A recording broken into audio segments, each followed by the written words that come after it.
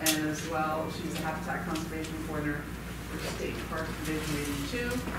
She graduated from Texas State University in San Marcos, where she received a BS in zoology, MS in wildlife ecology, and a PhD in aquatic resources. She covered all the bases. Her field work focused on bird studies in Upper Michigan, Minnesota, and Wisconsin.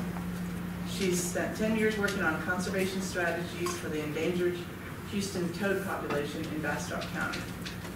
And she's been working as the habitat conservation biologist for Texas Parks and Wildlife, State Parks Division for 4 years, almost 4 years. And she's also the biologist for the World Birding Center State Parks in the Rio Grande Valley, for Saukville, Estero, and Benson. Thank you for speaking to our group. Good morning. Hi, everybody. Hi. Very pleasure to talk with you today. I don't typically drink coffee, but I'm going on a 12-hour day today, so I might be a little jittery. And I'm also going to be talking to you about a subject that I don't get to work with very often anymore, but like I'm super excited about herpetology, amphibians, reptiles. My background is mainly amphibian conservation, working in California with the mountain yellow-legged frog and then the Houston toad for almost 11 years. So this is kind of my passion. Down here, I'm more of the habitat specialist, so working on management of invasive species of our plants that we have in the park. So grassland restoration, getting rid of Brazilian pepper, castor bean, all of that kind of stuff in the park. I set this up a little different this time. I've been given kind of the same presentation over and over, and I know you guys are new to the class, and you might have seen this before. I was a speaker series at Quinta Mazatlan, so I'm kind of giving 2 presentations since we have the time. And starting off on what I think is the interesting part of herpetology, and that's the actual research that's being done. So we'll be talking about the research that I've been doing and have done. And then we'll go through like the Rio Grande Valley species that we have down here, the common ones. Not every single amphibian reptile that we have, but the ones that you're likely to see, the ones that are Texas threatened. Talk about adaptations of those species. I also like to talk with you and not at you, so at any time y'all have a question, please just let me know. We can make it a discussion.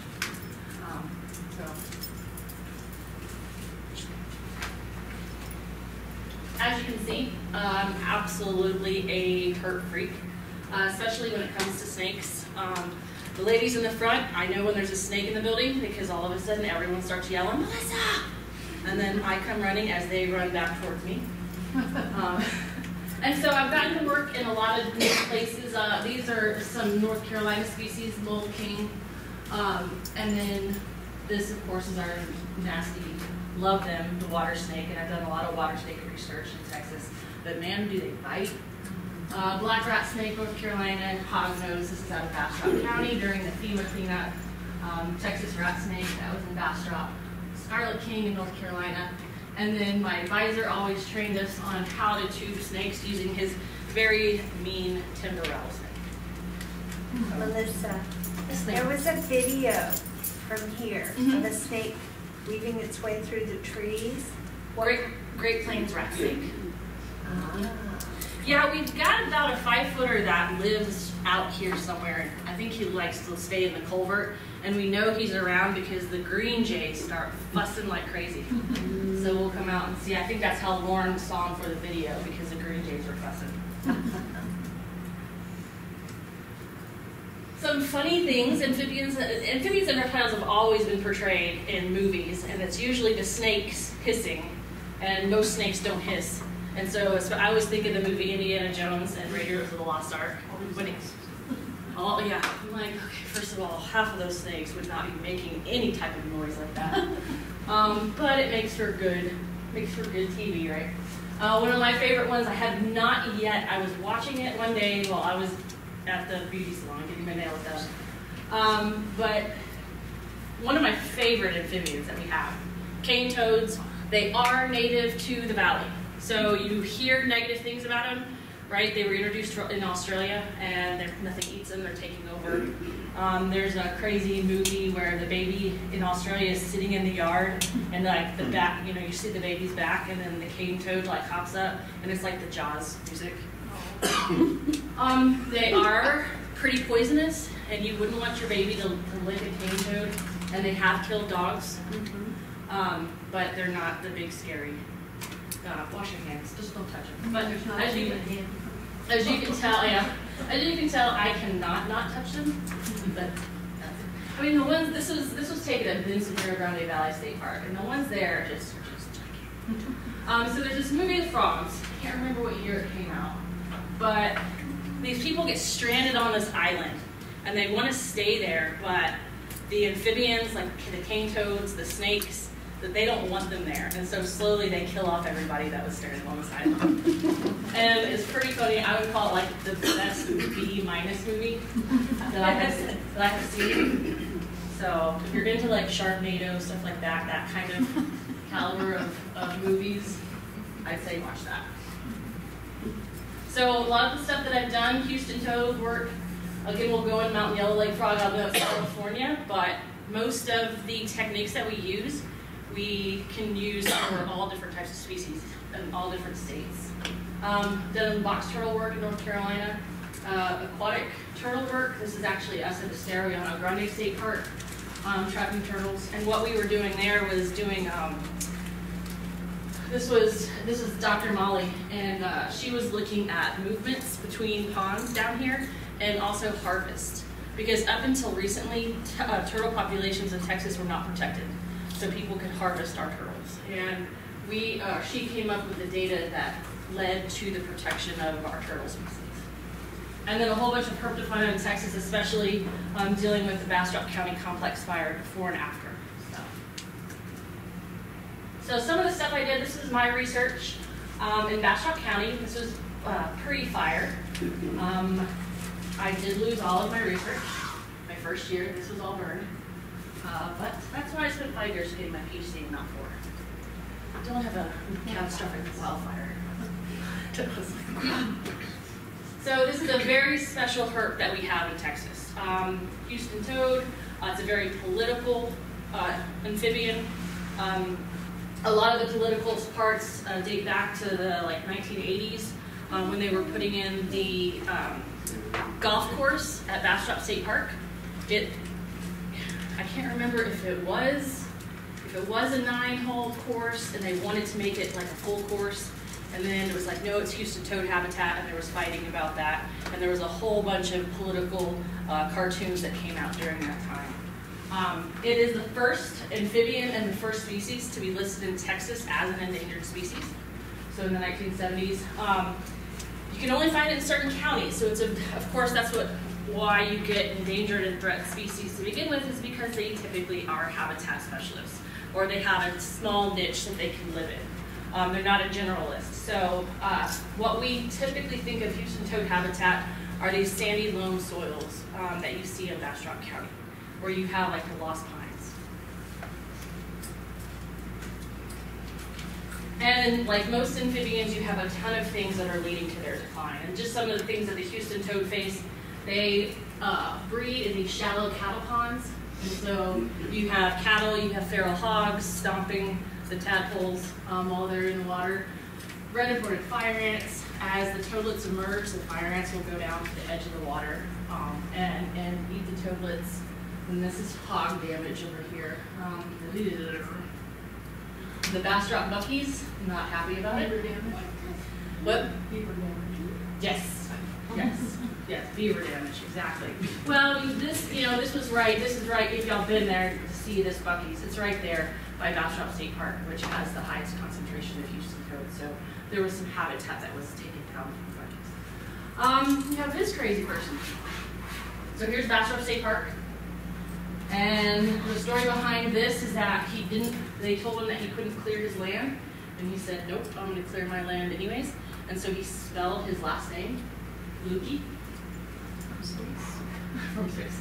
No, but like these are trees. Oh, okay. And he cleared everything else. And I'm not German, but I've been told Lukey means gap, which is pretty ironic for what he just created in the habitat. He created a giant gap. And then, of course, this was one of my study toads, drought. This was before the 2011 fire. This was probably a month before, how dry we were. My toads were coming out of, from the sand, emerging and just desiccating. a lot of things. Amphibians, yeah. That's why they call them the indicator species. They breathe through their skin, so they're very sensitive to environmental changes. And then, of course, this happened, what, 4 days ago? 8 years ago? September 4th, right? Is that right? September 4th, 2011. And so this was not Bastrop State Park, but this is what it looked like. This is a property that was next to it where we did our amphibian research. You can see we have what's called a herp array set up to funnel herps into 5-gallon buckets. And it was completely burned. So this was the Boy Scout Ranch. So I was looking at survivorships, and so just to give you an idea, another reason why these species are in decline, it's, you think, okay, well yeah, amphibians, they're explosive breeders. Most of them are explosive breeders. So they have a really narrow window of time that they're going to be in the ponds, and they're going to be calling, and they're calling the females in. Toad species are like this, so you can have 1 or 2 events a year where you're only getting breeding on those few days. And so, yes, they lay a ton of eggs. But if you can look at the survivorship, we have wild toad survivorship estimates and then captive toad. So those tubs that I was showing you, those are captive toad where we get the estimates from there versus what we actually find in the wild and see how they survive. And so it just kind of shows you egg to an adult is 0.01% survivorship. Whereas if we raise these in captivity, or if we do what's called head starting, and taking wild toads, putting them into an environment we can control, and then releasing them at a stage that offsets those early mortality rates associated with like egg and tadpole, then you can get egg to metamorphosis 77%, juvenile to mature adult to 24.6%. So versus 2 adults after your clutch size, you can get 250 adults, in theory, using the average math. So is that still being done? It is. And so at the beginning of the stages, when I was doing it, well, we had a student before me, and he was releasing toadlets. So we were finding wild egg strands, putting them in those blue tubs, waiting until they get to a certain size, and then releasing them. But we're releasing less numbers if we do that versus a whole entire egg strand. And then what we were finding is that everything in the world wants to eat a Houston toad in a tub. I had to figure out how to keep raccoons out. I have pictures of tree frogs getting in there, fat tree frogs. I know what they were eating. Gulf Coast toads getting in there. I have photos of black widows with Houston toads dangling in their webs. So it was really tough. But how nice of you to come to You know, I like the fact that my friends call me Mama Toad, but it should be like, I probably have killed more Houston toads than anybody. But we were learning. So, right, we were trying to protect them using netting. And we were doing what we were calling head starting. We had not yet gotten a successful breeding to occur at the Houston Zoo. I was working with, who's now our state herpetologist, Paul Crump, out of the Houston Zoo. They have what's called the assurance policy, assurance colony of Houston toads, and it's toads from a whole bunch of different counties, so that we can keep the genetic aspect of that population viable, and we're not just kind of breeding to a bottleneck. We don't want that to happen. So we started with head starting. So we actually still had breeding occur. We'd go out, listen to the calls. The next day, go and find the egg strands, and then take them back to the tubs. So you're taking egg strands and not full adults, or are you taking? We're taking egg both? strands from the wild, just egg strands, not adults. Okay. Just egg strands, and then taking them back and raising them. How sensitive are amphibians to genetic bottlenecks? They can be very sensitive.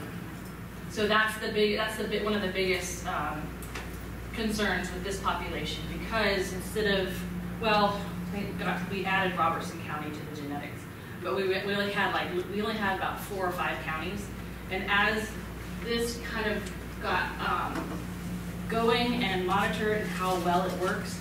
We were doing surveys wider, in a wider breadth, and then we found pockets of populations we didn't know.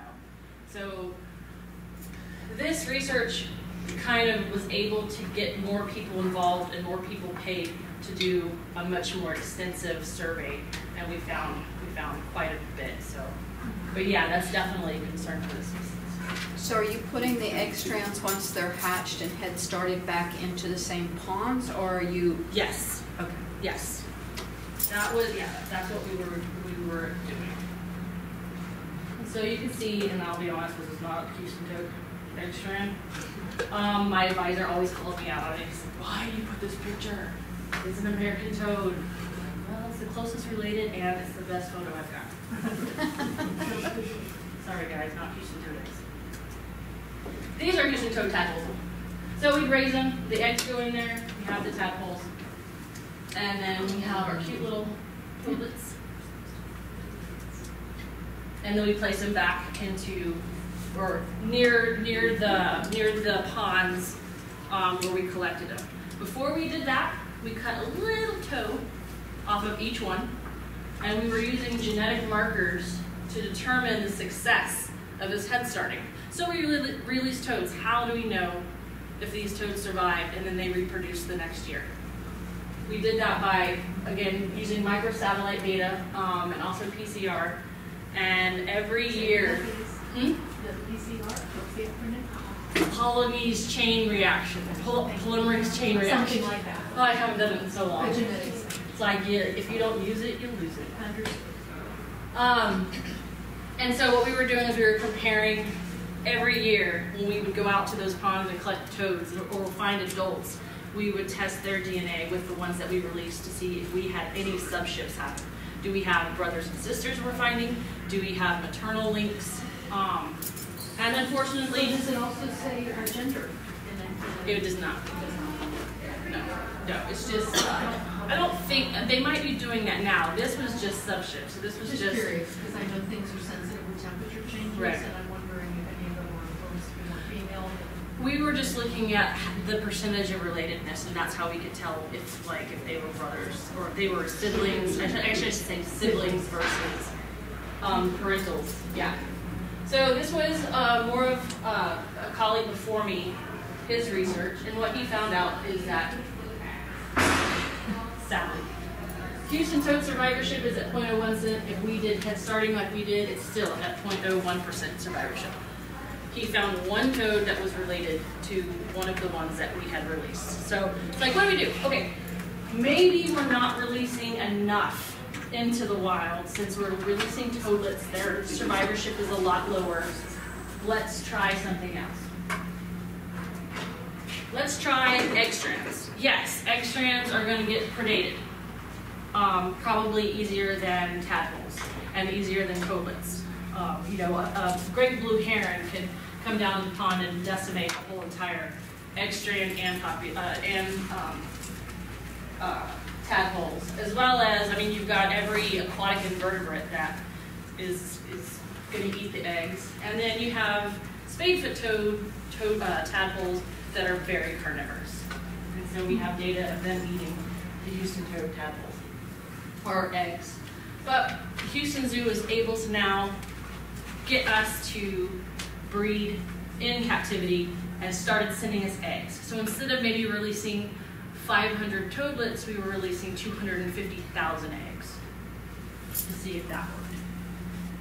And so we noticed that we were having a predation issue, so I built this little egg exclosure contraption, and this was successful. We could get the eggs to hatch into tadpoles, and then the tadpoles get big enough to where we could take the egg exclosure off, and then they would disperse in the pond. And then we would see toadlets 30 to 40 days afterwards. Let's see. The tadpoles in there. Why did I go to this one already?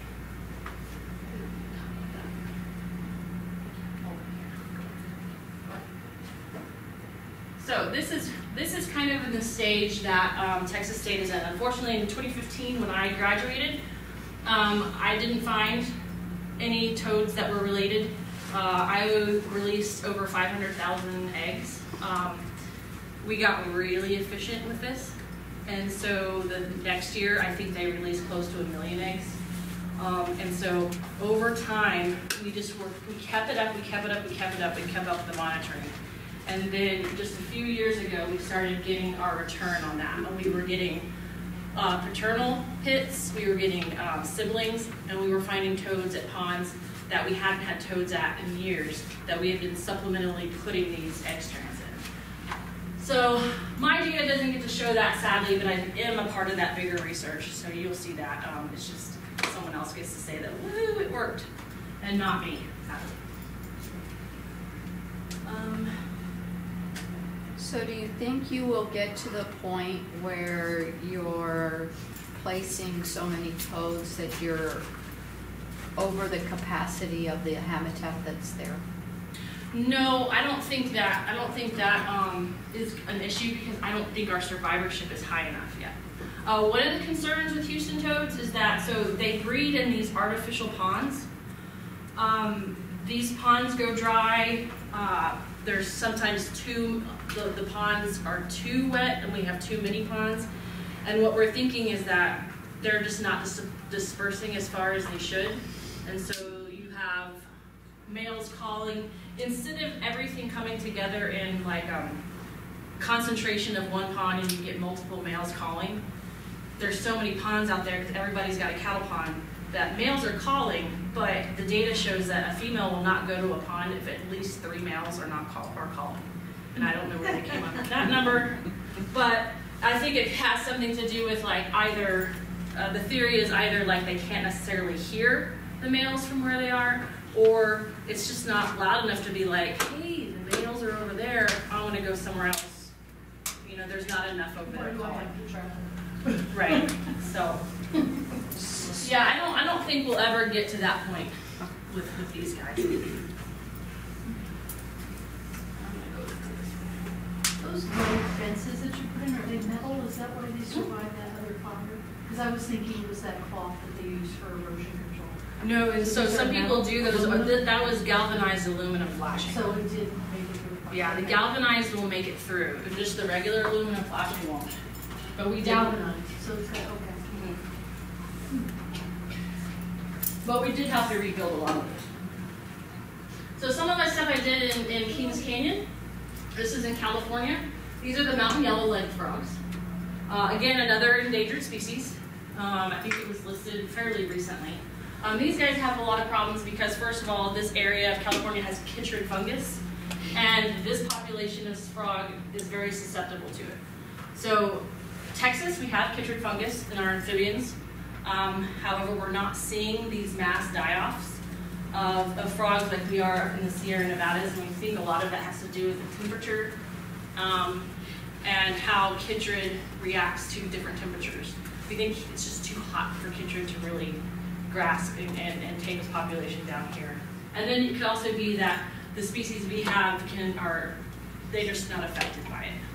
But this is one where if you've seen the National Geographic picture, it's a pristine stream in California and the mountains in the background, and then there's like 50 frogs flipped upside down dead. We weren't really doing much with the chytrid, but what we were doing was eradicating. So all of these ponds where this frog lives is above 10,000 feet.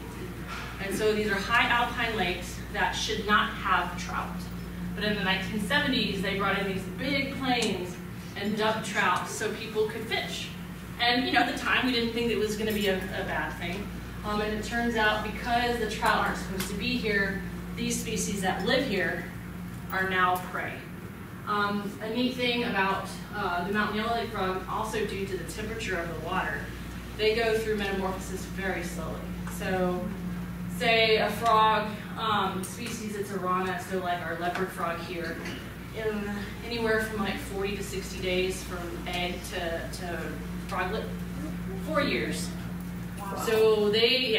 So they're in that water with these carnivorous trout for 4 years. And so it was decimating populations. So we went in and gill netted and electroshocked. Oh, so this is that famous National Geographic photo. And that, we were in this canyon, so our canyon luckily did not have, we were the one, there were 3 teams of us. In my canyon, we did not have chytrid fungus, so we did not see this. So that was good. So we were trying to get rid of the non-native trout through electroshocking and gill netting and everything like that. And so this tells you a little bit about chytrid. If you want to try to say that, I'm always bad at it. Chytridium, which is called BD. Makes it easier to say, but yeah. And so it affects the keratin of their skin. And so again, amphibians are very susceptible because of their skin. They breathe through their skin. Indicator species for that reason. So it makes that keratinized skin so they can no longer breathe. So slowly suffocation. Yeah.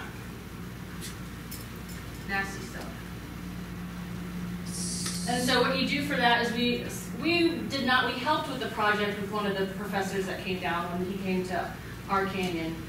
They swab for, and then again it's another genetic test that they can tell if it has BD or not. So I don't really know too much about how the tests that they use for that occur.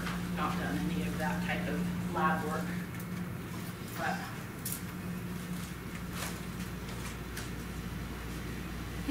and so this is, I love this photo, but yeah, this is exactly what happened in the 1970s with the trout. We're like, what?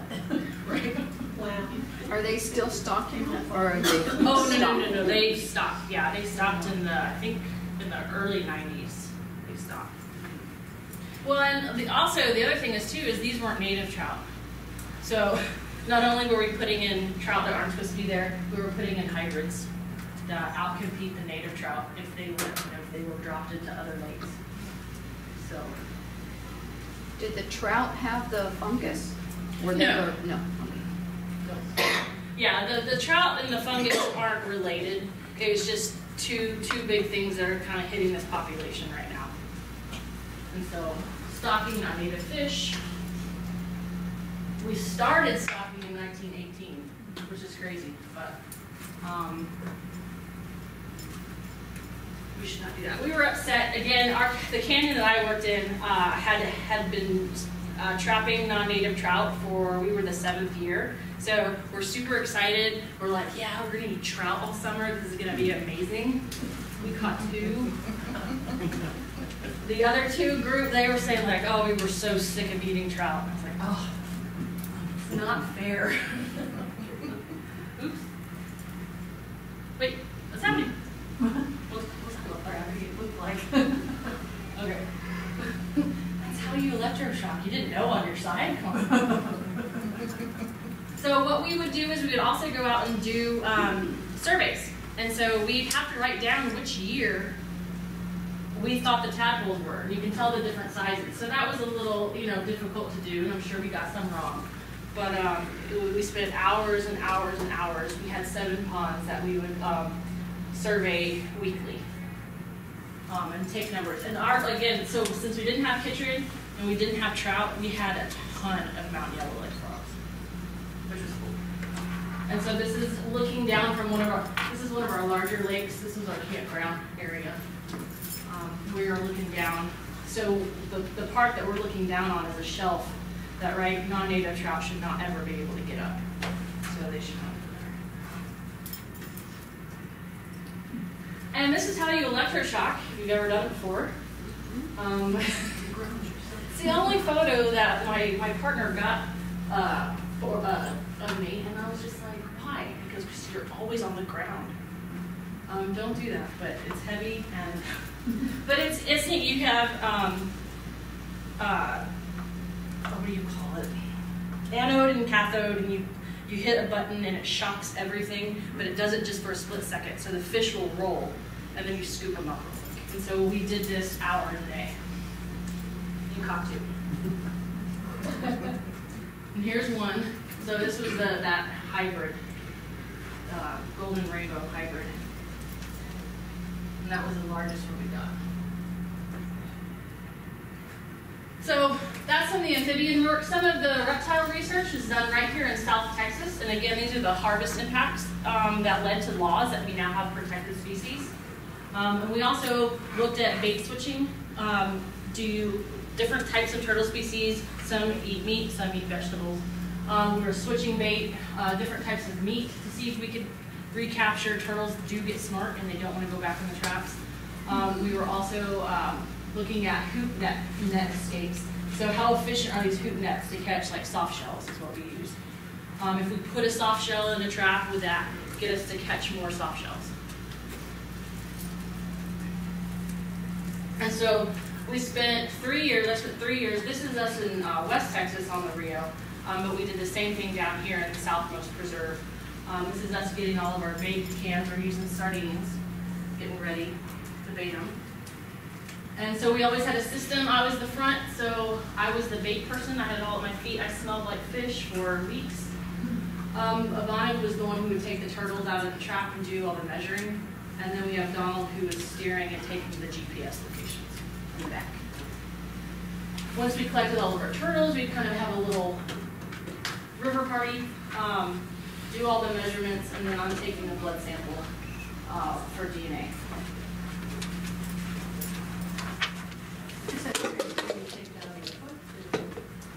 It's like right here.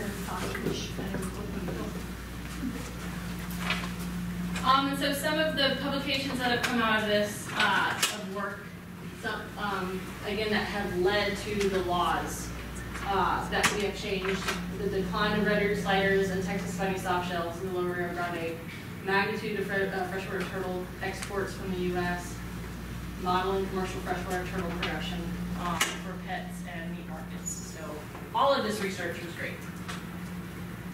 So here are our new rules in commercial harvest for the turtle. Parks and Wildlife Commission this week voted to prohibit the commercial collection of 4 species of freshwater turtles in Texas. So we have the snapping turtle, red-eared slider, smooth softshell, and spiny softshell are now protected. That was pretty cool. And that protection went in?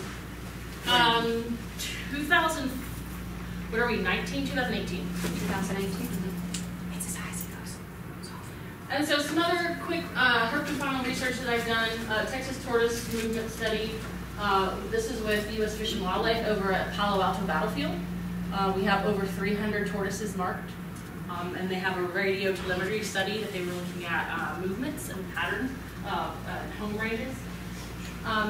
More Houston toad stuff. And then this was a study again after the fire of what happened to the herpetofauna on the Boy Scout Ranch.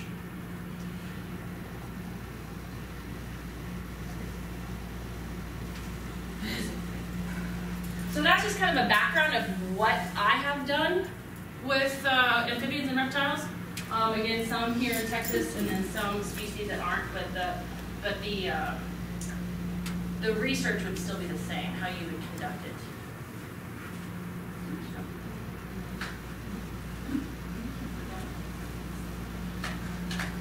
Some of these pictures will get signed, I apologize.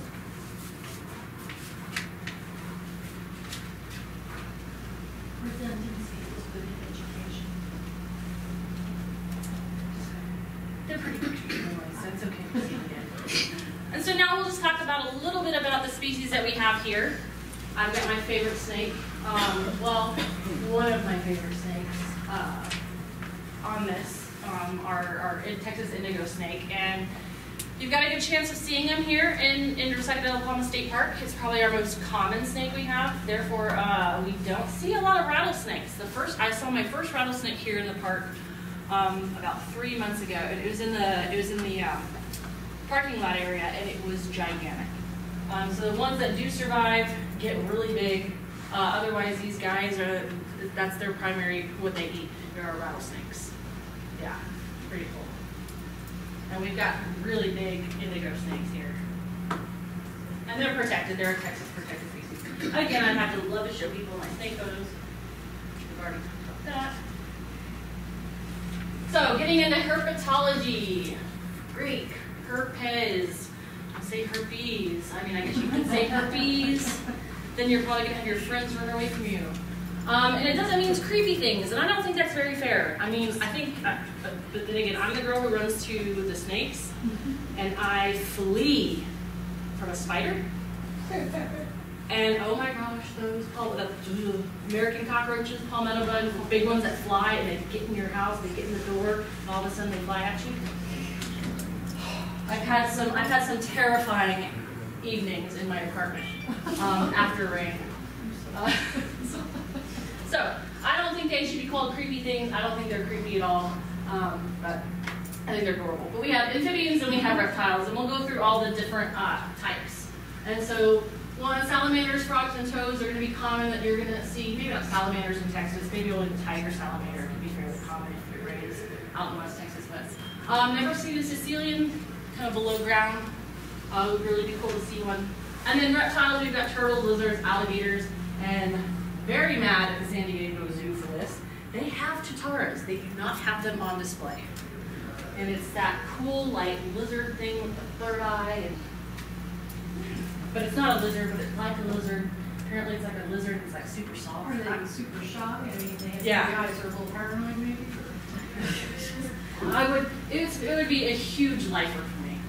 I mean, I'm never going to go to Australia to see one probably, but the San Diego Zoo has them. Because they have a big thing that talks about them. And it's like, don't tell me you have them, and then you don't show one. So amphibian, Greek word meaning double life. Sometimes there's kind of a triple life, but yeah, they have an aquatic stage and they have a terrestrial stage. Some amphibians get caught in the aquatic stage, and so they remain their kind of juvenile neotenic self for the rest of their lives. You've got some salamanders like the red-spotted newt. They have an aquatic stage, a terrestrial stage, and then they go back to the water. So it's kind of cool. In the back, aquatic. So, but double life. At some point, they're in the water, and they're on land for the most part. And again, we talked about them being indicator species because of their skin. They're very susceptible to environmental changes. So I'm not going to hit every single one again, but we'll just go over some of the more common ones that we'll see. I haven't even gotten into that. I'm just telling you about salamanders. So a difference between a salamander, it is an amphibian. Most of them have 4 legs. The Ephioma does not. Aquatic and terrestrial species, so you have your mud puppy, they'll stay, or it's called the water dog. They're going to stay aquatic their whole lives.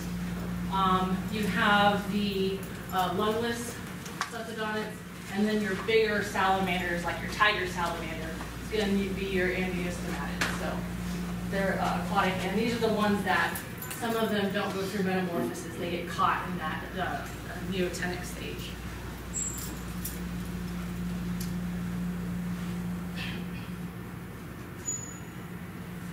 So one of the special species here, we do have them at Resaca de la Palma currently.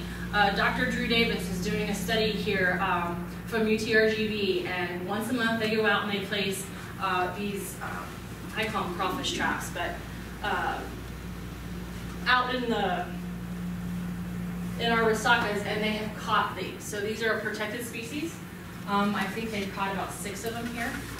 Which is kind of amazing to me, because you think about it, like, a lot of people come to Resaca, and yes, we have issues with water, we have to pay for our water, sometimes we run out of water money, and we have to let it dry. Sometimes we let it dry because we have to go in and do vegetation management. So we've had parts of these Resacas dry for 5-6 months, and to know that these guys are somehow surviving down in the mud is super exciting. So that's kind of an adaptation that they have. But we're excited to have them here at the park. What we haven't found at the park yet, but very close, Palo Alto Battlefield. I wish I should add in my photo. I got to hold my first black-spotted newt about 6 months ago, and my face is just, it was a good day. Federally endangered, we did have a study, Dr. Klein, UTRGV, he's had students out here to put cover boards. We're still hopeful that we have this species. I think it's highly likely we do. If we have the siren that the siren are surviving, we should have black-spotted newts as well. So we're hoping that research will show that we do have them. Another way that they're trying to determine if there are newts and if there are sirens in types of Resacas besides trapping is they're also collecting eDNA, so environmental DNA. They're collecting water samples. We tried to do this with Houston toads and it was not successful, but if there's enough DNA in the water, especially for species that might be, their skin might be sloughing off, like the sirens, then you can say there's presence absence just based off of the water, and you don't have to collect the individual. So that's pretty cool. So how much does that sampling cost? I have no idea. And I think it really depends on if the university has the equipment to do it themselves, or if they have to send their samples off for another university that has the equipment to do it. Does Rio Grande Valley have it? Texas State, we were very fortunate that we had 2 different types of sequencing machines, so we never had to send samples off to anywhere. So it was very, very nice. So one of probably the most common salamander, but again, you'll see them West Texas more often. I caught a lot of them in Bastrop, Coast Fire actually, and then we have them down here after a rain. Really, really nice sized salamander, pretty charismatic salamander that we have. And these would be the ones that might retain their neotenic stage. They get confused. I've seen them sold at bait stores as mud puppies. And they're, I'm like, that's not, it's just an aquatic version of those. You mean they are stuck in that phase permanently? Mm-hmm.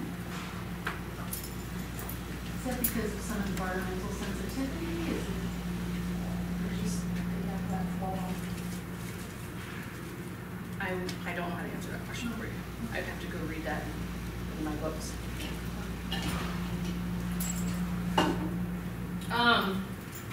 Frogs and toads, a lot of different species. Largest group that we have, we probably have more frogs here in Texas than a lot of other states. Sometimes they're smooth, sometimes they can be a little warty. And that grosses people out, which I haven't quite figured out. Like, is it you that won't touch the toad, or is that Adriana? Oh, we asked her to go get a little toadlet and take a picture of it. She's like, I don't want to touch it. It's like, it's a toadlet. So cute.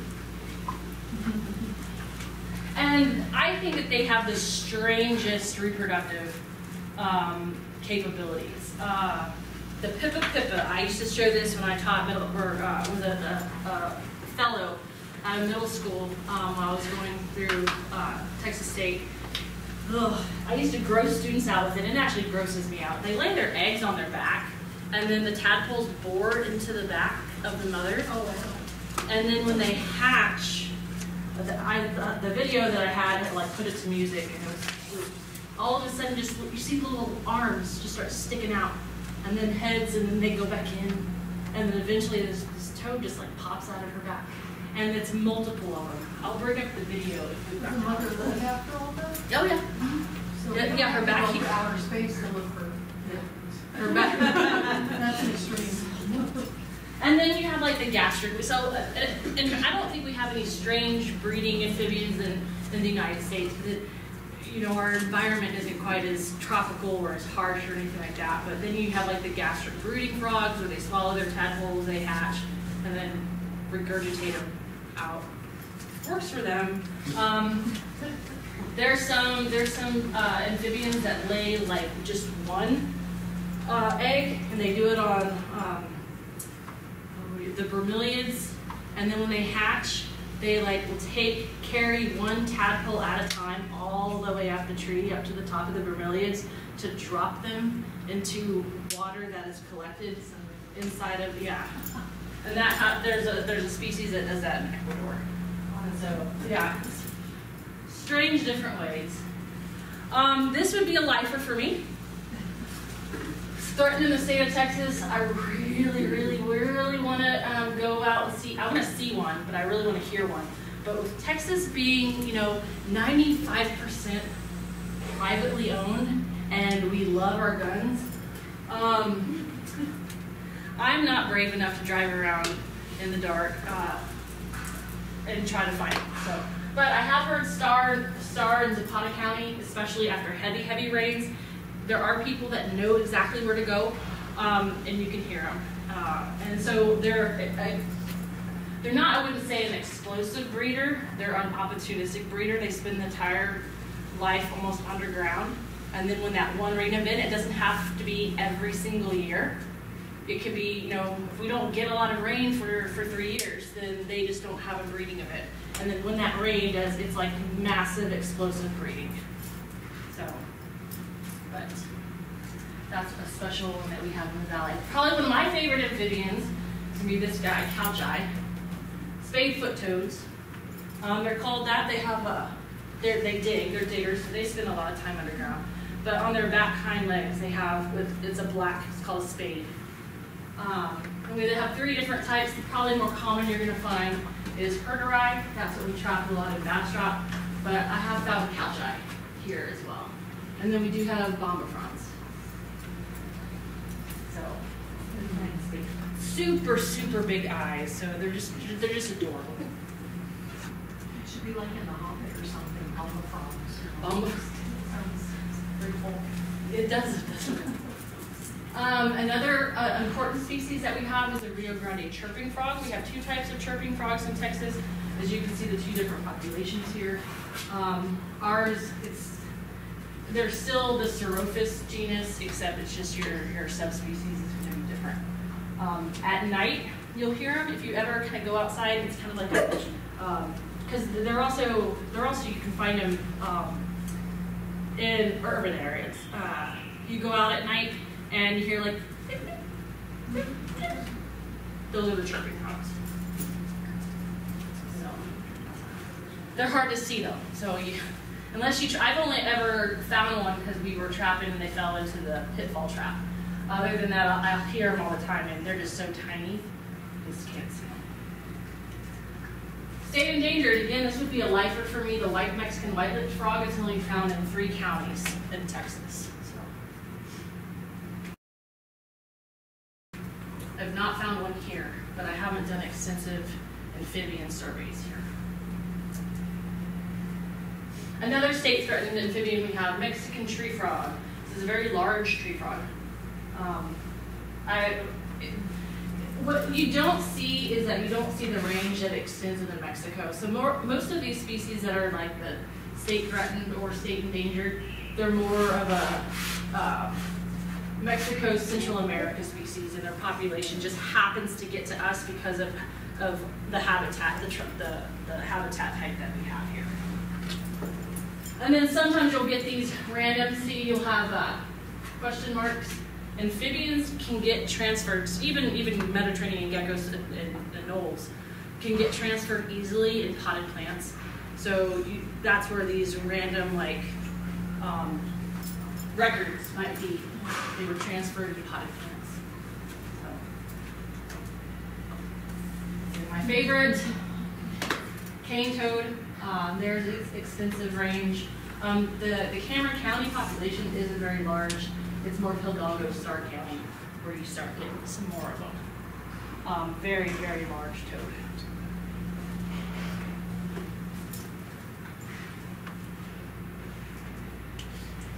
Talk about that, go see the movie. Sam Elliott was in the one on the right. I think is that the same? Yeah, it's the same one. Wow. Wonder if that shows up on his. Oh, there you go. Probably not.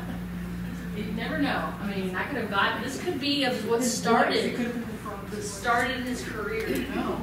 Why should an animal be called threatened if it's really the range for that animal? We're at the very edge of it. It's because it's considered threatened for our state.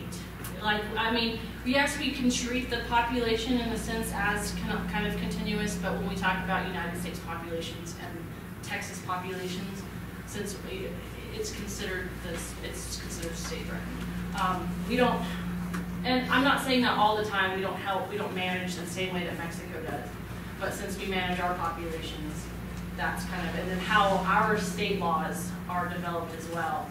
We have state laws that protect them, whereas if we use the whole range, then they wouldn't be protected in the state. Or they would, yeah. So, for just our state, for our state laws. we don't have very many of them.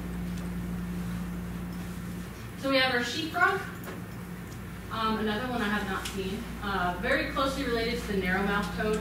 Narrow-mouthed toads sound like sheep to me. So I haven't heard what these guys sound like, but I'm gonna go, it's pretty similar. Yeah, if it's called a sheepfrog, I'm gonna go with, they probably named it that. It doesn't look like a sheep.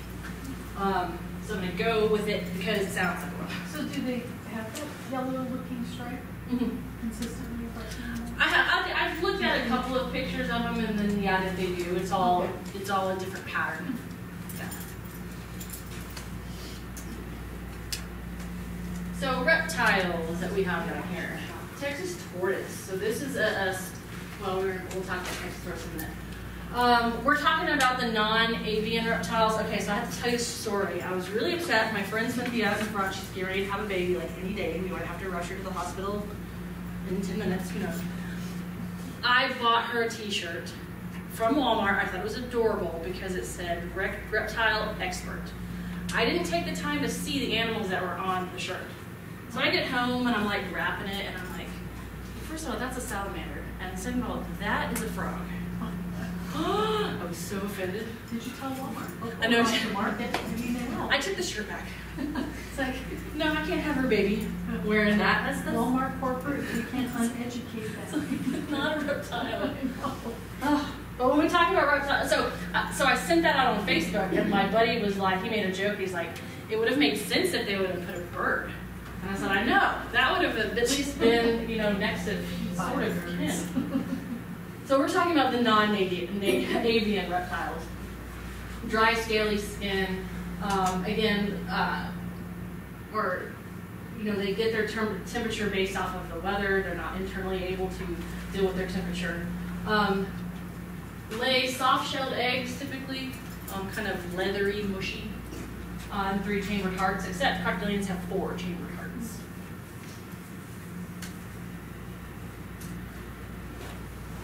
Lizards and snakes, largest group. They all have the reproductive organ hemipenes. People always ask me, how do you sex a turtle? How do you sex a snake? Well, you can either figure out how to pop out the hemipenes. I've never been good at that. You can probe them, and apparently with snapping turtles, Dr. Rhodes, who does all of the study and research on turtles, you flip them upside down. Right? No, you hold them by their front legs, which I'm like, how do you do that with a snapping turtle? Or you shake it. And then the hemipenes are supposed to drop. You look it's funny. So I don't try to sex these animals. The only ones I know for sure that you can do would be turtles, and we'll talk about how you know if it's a male or female with turtles. But right, you have live birth. You've got eggs, and then you've got live eggs inside birth. And then this is really cool because we have these. You have some that can reproduce asexually. So our whip-tailed lizards, Nematophorus, I guess they are now, I can't think of the new genus. They change genus, species names all the time. So I use the old ones. I'm still a bufo girl. I'll never be Anaxarus when it comes to toads. It's still bufo. But we'll talk about the whip-tailed lizards. So, state-threatened regal black striped snake. The only way that you're probably going to end up finding these is if you like to flip a lot of logs. They're not fossorial, but they like to be down in the leaf litter. So they're not going to be a common snake you're going to find just kind of crawling around. We do have these here in the park. So flip a lot of logs if you want to look for them, but please put the log back gently where you. So not rocks, they would preferentially be under some kind of organic fancy. And are they poisonous? Nope. Nope, not venomous. We only have 2 species down here in the valley that are venomous. Well, okay. We'll get to technically what you can consider a venomous snake, but only 2 species that would harm you. Of course, one of our favorites, Texas indigo snake, tons of them, fantastic, get very big. Note to self, what I have heard, and just you can be the judge of this if you want to try, they're very docile. The big ones are very docile. I mean, I guess I can think of it as like, well, they just kind of have, I mean, some, like, instead of, the water snakes are super, super pissy snakes. You grab them, they're gonna swing around and they're gonna hang on and they're gonna chew on you. These guys, you pick them up and they're just like, oh. I'm still very hesitant with the really large ones because these are not constrictors. The way that they kill their prey is they crush their mouths. So I don't want them to crush my arm. So I've never actually been bit by a large one. However, a little tiny guy got into our visitor center, and so I'm doing snake. I'm just doing like snake fungal disease, so we have to swab the snake. Well, that little guy didn't like me swabbing his head. It's like, oh, I've been bit by an indigo snake now. They're little and they don't like all that. Yeah, and it didn't hurt, but I was just like, oh, well, they say they're not mean. I guess when you're rubbing their face 30 times with a Q-tip, they don't like that. Okay, this, I do have this lifer. The only place that I have known people to see them have been at South Moose Preserve, and I think Sable Palms. South Moose Preserve is where I saw mine. We traced one into Max Ponds, had a huge thing of pallets, and we chased one into there. And all I remember, this was in 2004, we were doing a herp field trip when I was a master's student, and my advisor was just like, you better get me that snake, like screaming at us, and he is like a big man. And so we're just like terrified grad students, like, please let that snake be at the bottom. And it was gorgeous. Probably the most pretty or beautiful snake I've ever seen. So I'm glad I've seen one. I would love to see another one. And then what did your advisor do with that snake? I don't remember. Take it away? I don't remember. I'm sure we took a DNA sample. Oh, but left it in its Oh, absolutely. Absolutely. No. Left it there for sure. But yes, gorgeous snake. Yeah. That brings up kind of a point. There's a lot of, you hear people like pro going out and collecting, and not collecting, but going out and, like for I had natural vertebrate history class. And so Dr. Simpson would take us on these field trips. And for grad students, we had to bring him back and identify four snakes, 4 turtles, 4 lizards, and then go back and release it, but just make documentation of it. I thought that was a great way to learn. We did put everything back, but then I can also see the flip side, where it's you're bothering the snakes, or you're bothering the animals. You shouldn't touch them. But could you do those measurements in the field? We did. Transport? Absolutely. So You yeah. did that under a research permit. If you not had a research permit, it would be considered harassment. Correct. Yeah. So, but I mean, I see that. Like state parks, we let research happen. Like she was saying, if you have a research permit, we don't let herpetology classes come to the state park to catch things. So, we go to Southwest Preserve, And more where Max recently, lets do that. different state, that's a different thought process. Right. And then it's like no harassment, no. Well, that's state law that you can't harass Yeah. and harm. And I think every state has the same States have types it, but of the people laws. that live there may not. Will it or abide by it. And then you have herpetologists and you have herp collectors.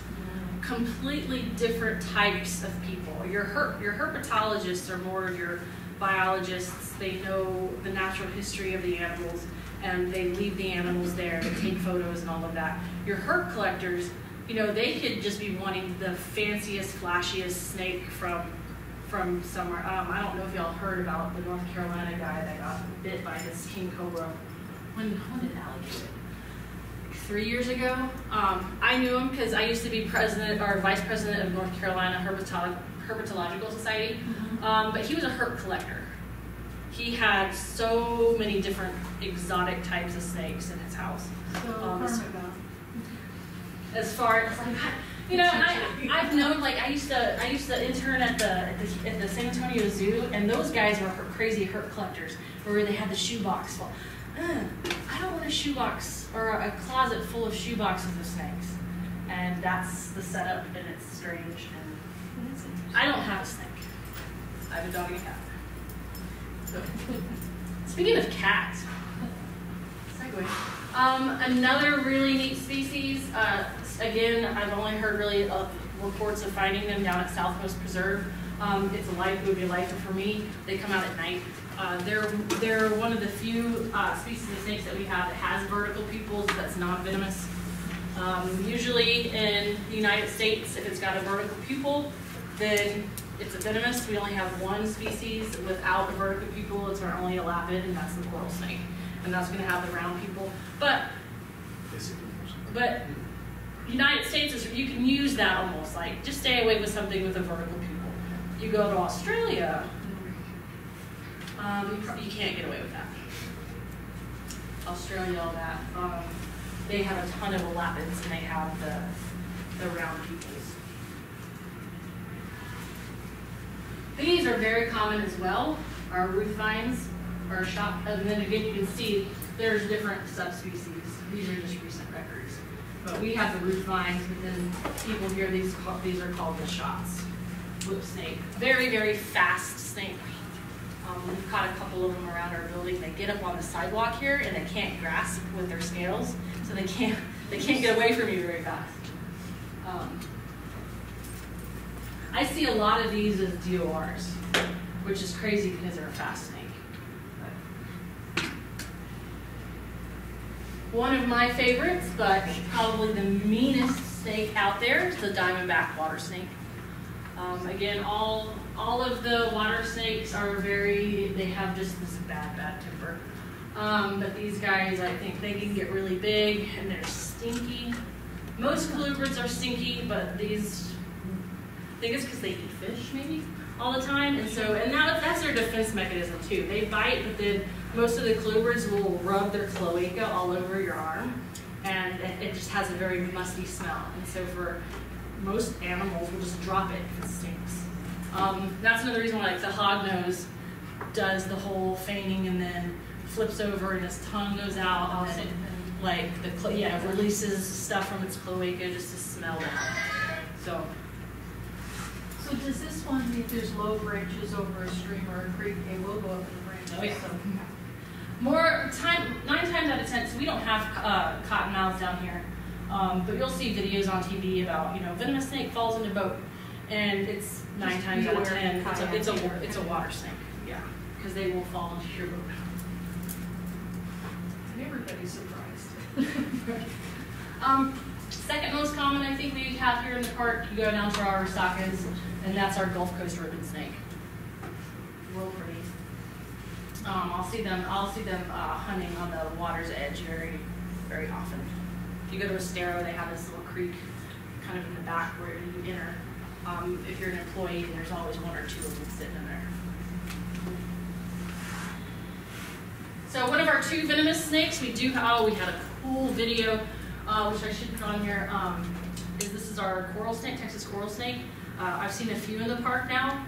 I've been told in the past they love this leaf litter that's out in the island area of our parking lot. But one day I got a call, I was in the park and they wanted me to come back here.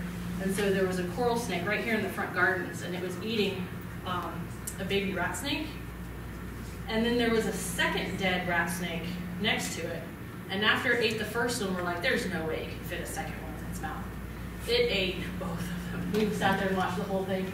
And I had never seen a coral snake get so fat because they're super, super skinny. And they're very twitchy snakes. They're one of the ones that I would not ever mess with when we had to take samples. I would tube copperheads. That was about it. These guys I would not tube. Very dangerous. We had Venom ER come to us and talk at one of our North Carolina Herpetological Society meetings. And the anti-venom for these guys is so expensive to make and so few people get bit by them that they really have stopped production. So it's not one that you would want to get bit by. Yes, they can easily bite you. They don't have to chew on you. They have teeth, and they're just twitchy. The only thing I would worry about these is if you have small kids and there's a snake in the back. They're pretty, so the kid might think it's a toy. Ooh, I love these guys. So it's our only rattlesnake that we have down in the valley. If you've ever been to Palo Alto Battlefield, they probably have some of the biggest and the most amounts of rattlesnakes, or it could just because I'm crawling through the brush looking for Texas tortoises and also looking for rattlesnakes. We got 14 one morning just on the radio, just rattlesnake, everybody watch out, rattlesnake. And they'll be in the same burrow, or like, Texas tortoises don't really burrow, they call what's called pallet. Other gopher types of tortoise, like gopher tortoises, they'll actually burrow underground and they'll stay there. These guys just pallet, and they'll pallet under prickly pear.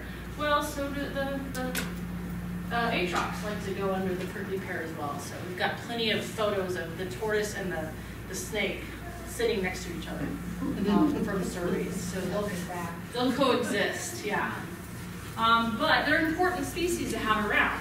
They eat rodents. Rodents carry disease. It's hard to get people's brains wrapped around that. I have a friend who is he runs quail dogs for the King Ranch, and he has lost dogs to rattlesnakes. And so he's had to tell me, hey, I have to kill these rattlesnakes because if we have to protect our dogs are what, the hunters that makes the money. So I understand there's like a give and take with that. If you have small kids and you have one in your backyard, you don't want to have them around.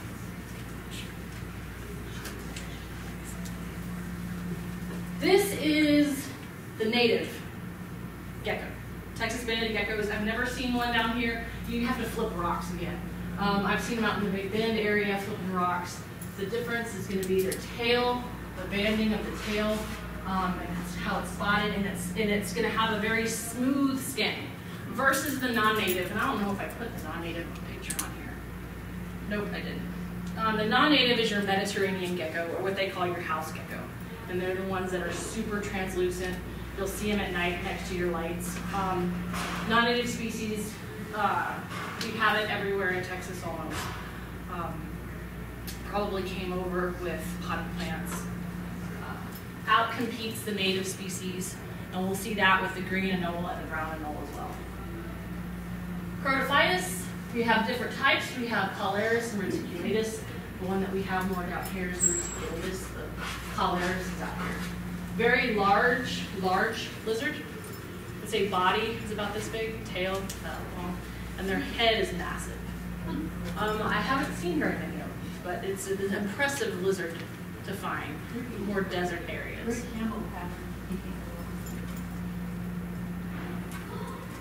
And then, of course, our favorite, which is kind of a sad story with these guys. They used to, my dad lived in Oklahoma, and he was like, we always played with the horny toads. We had them everywhere.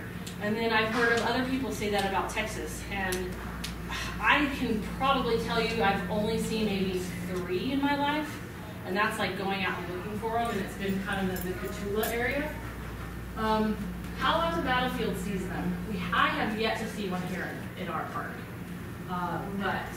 Horned lizard, right? The horned lizard populations, they eat the harvester ants. Yes, sister.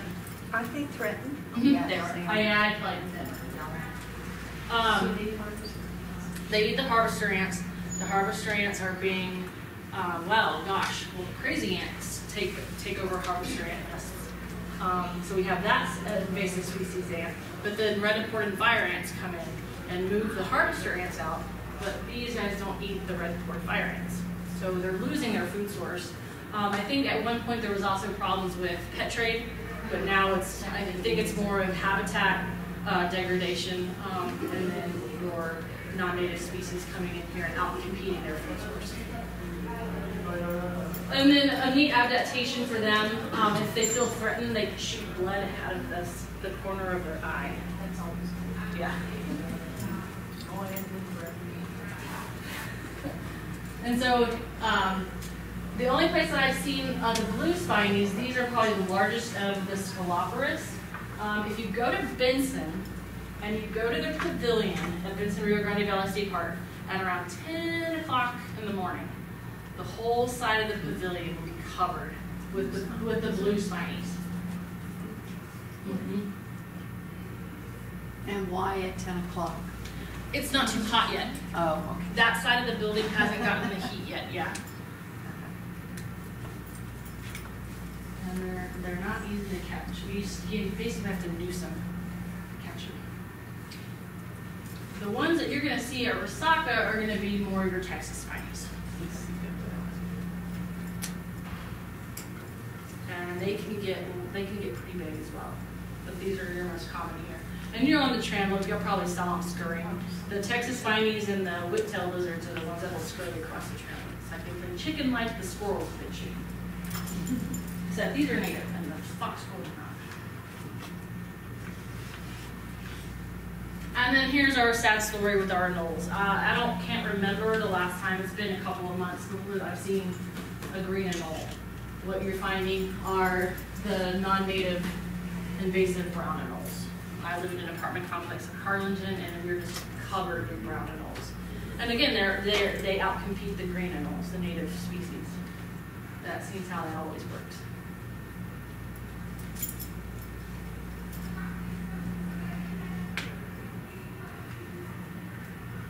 Little common guide, we have a skink. We have a couple of skinks, but this is going to be your most common skink that you're going to see. Again, it's another leaf litter species, really tiny.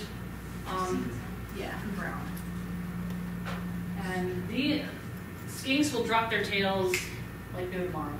I try not to mess with skinks too much. I hated when I had to do the research and take them out of the buckets almost every time they would drop their tail. And that would upset me.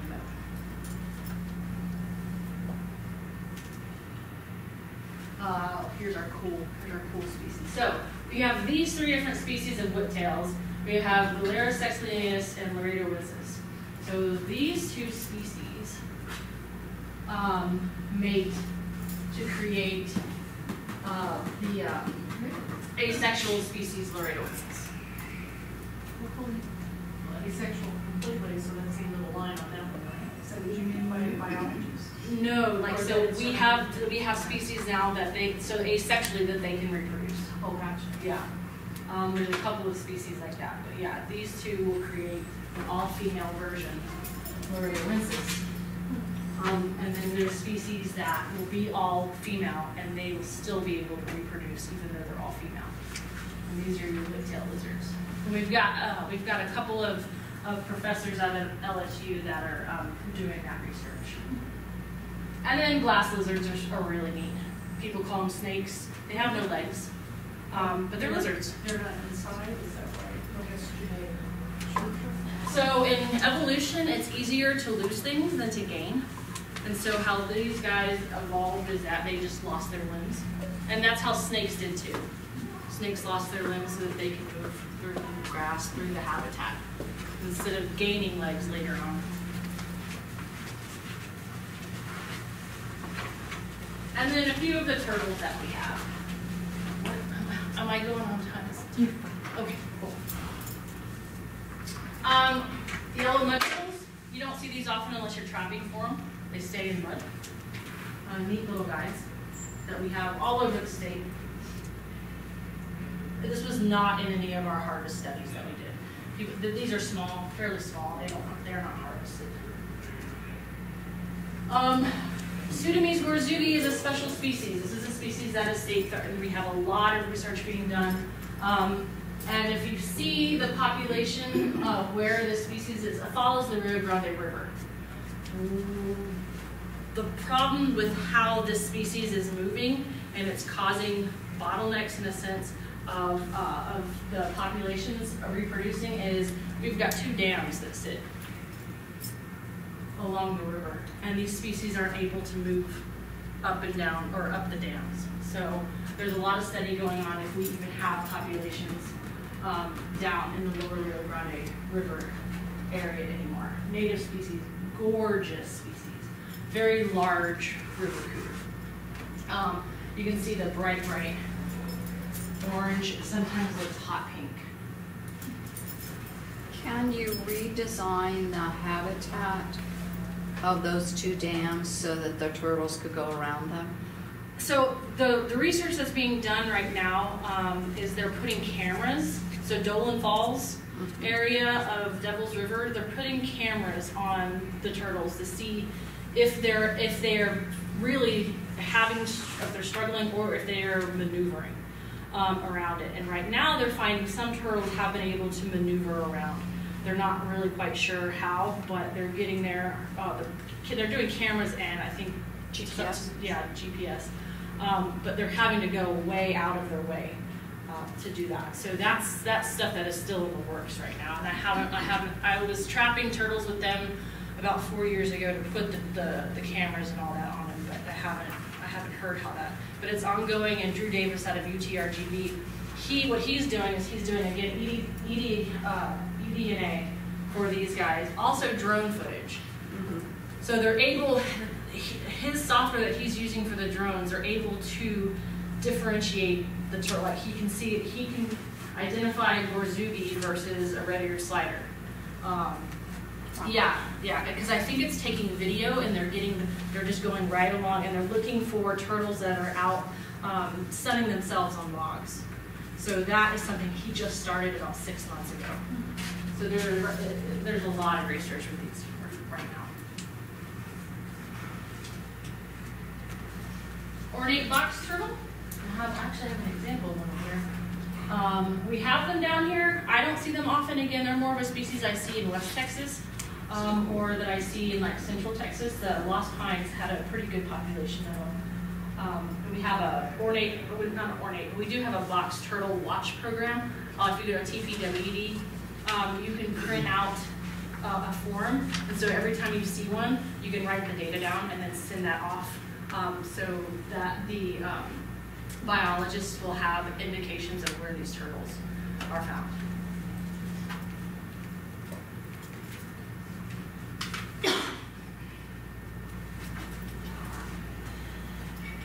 And then our state threatened.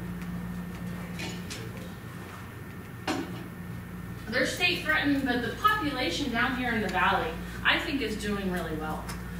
We have a great, it appears to be, I'm currently doing in this park, population study in a sense. It's more of a visual encounter survey, and then if I find one that I don't have marked, I will mark it. And then if I recapture it, I will write down the data and then slowly put together the polygons of their home range. And then like how many different individuals I have. That's slow because it's visual encounter, so I have to physically be seeing them when I drive the tram loop, and I'm not at this park all the time. So I rely on our tram drivers, and they write the data down for me. So I have locations of where we're finding our tortoises here, but they're not yet trained on how to identify or even mark a tortoise if they find one. So how big are their home ranges? I'd have to get that data from Palo Alto Battlefield, but I wouldn't be able to know exactly, give you like an acreage size. But the data, we had one that was from a Loma on one side of the park, and it had moved within a day over a mile. So we did not expect that tortoise to move that far, okay. Especially in that time frame. So they're still kind of trying to figure out, making sure that that's not a fluke. Or Somebody if picked it up and carried it around. somebody, that was another, that was another I thought that they had that someone picked it up. They thought it could just be a younger male and he was kicked out of his territory and he was just searching for his own spot because they are territorial. Yeah. Is that one of your own pictures? Do you remember? Yes, these are mine. So, mud crabs can be various sizes. About what size is this animal? Oh, no. I think this one was it wasn't a very large. Just a quick glance by Scoots, or you probably looked at it, what kind of age did you think? I wouldn't know. Okay. Yeah. We used to count rings for box turtle studies.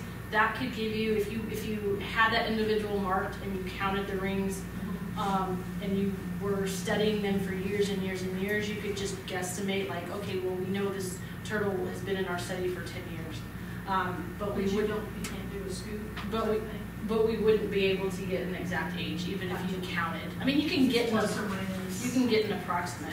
There could be, I don't know if there's a plus or minus, but we would count them and write it down. But we wouldn't go like this is this age. I mean, we couldn't definitively say that. How do you mark them? I use a file. Okay. And so I have different numbers on these scoots, and I only use certain scoots on the sides and in the back where the marginal scoots flare out. And so I file them. So they've got little bead tick marks. Not a Herbie the Love Bug painted I'm gonna say. And that's how we did all the other turtles. Soft shells are a lot harder to mark, and I kind of felt bad for those. We would actually sketch a number on the back. And then we would take a little piece of their shell, like a little diamond for the DNA tissue. I've heard with the Texas horses that if you pick them up, they can like release all their water. Is that true? Like, should you not pick them up for?